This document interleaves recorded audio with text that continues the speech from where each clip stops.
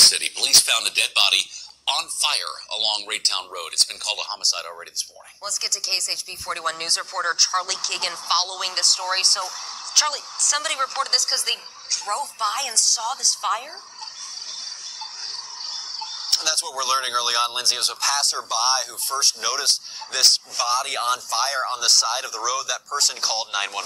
The police department sent officers over there to Raytown Road near Longview Road next to Longview Lake. And we want to show you one thing that caught our attention there from the scene. Police actually towed away this Volkswagen SUV that we want to put up on your screen. If you look real closely, the driver's window appears to be shattered as that car drove past our camera.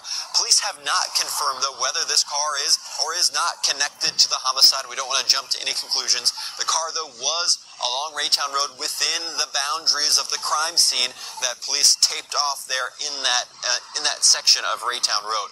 Police have not publicly identified the person who died in this situation. They haven't even been able to tell us if the person who died and was set on fire was a man or a woman. So these are some of the details that we expect to learn as this investigation continues. Guys, back to you.